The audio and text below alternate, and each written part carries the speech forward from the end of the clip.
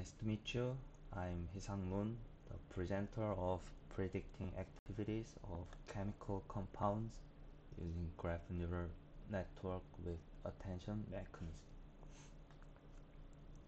I will start the presentation.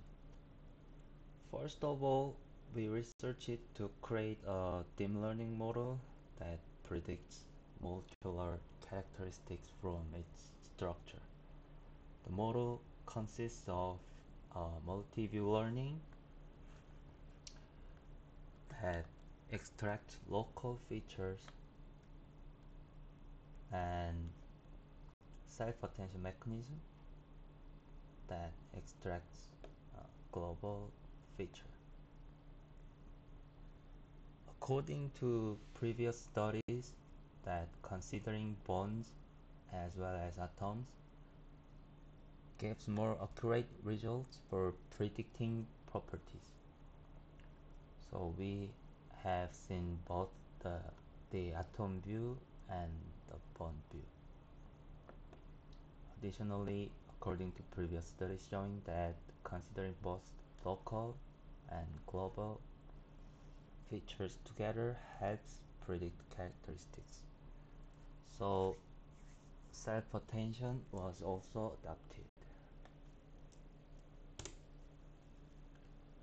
We consider molecules to two perspectives, atoms and bonds. Therefore, the input is also divided into two representations. One is a molecular graph for atom view, and another is a line graph for bond view. For nose, edge, and adjacency matrix of a graph, they correspond to atom bond connection of atoms in molecular graph, and they correspond to bond atom connection of bonds in a line graph. Basically, the encoders use graph attention networks. The difference is that nodes and edges are interchanged between the two encoders. Through this, bond information can be added to the atom view encoder, and atom information can be added to the bond view encoder.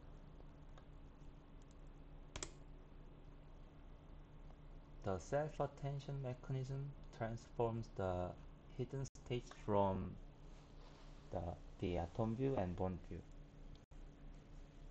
from the above multi-view learning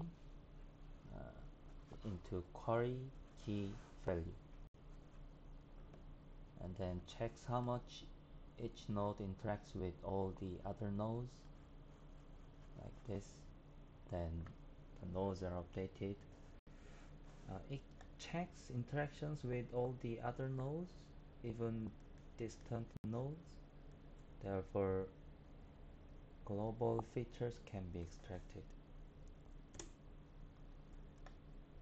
We used attentive pooling and focal loss for multitask learning. Due to the property of multitask, each task has a different degree of imbalance, so we modified that can be used different alpha for each task. Finally, we will explain the results compared to previous models. The results are shown in the graph here. We achieved comparable results over existing models, especially in BBBP, CIDR, and CleanTalk. Our model achieved better results. Also, We conducted an ablation study. We checked what results come out when there is no atom view, bond view, and self-attention.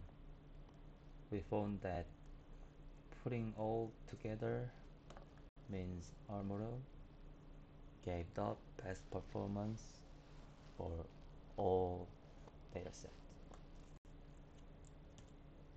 Thanks for listening to my presentation.